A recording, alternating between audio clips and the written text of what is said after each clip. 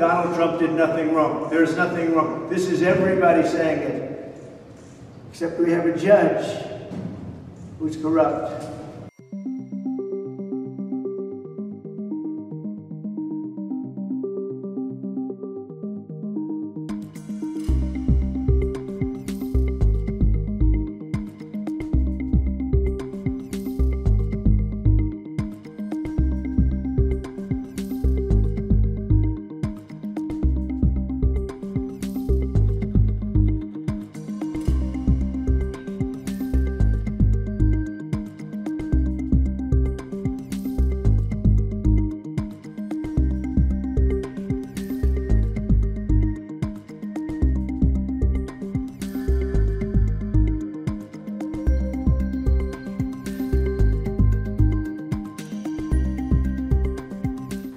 This is the time to stop him by voting him out once and for all.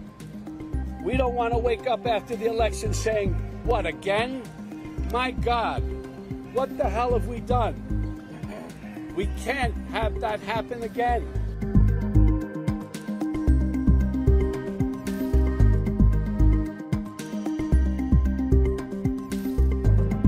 We understand that this is a political persecution.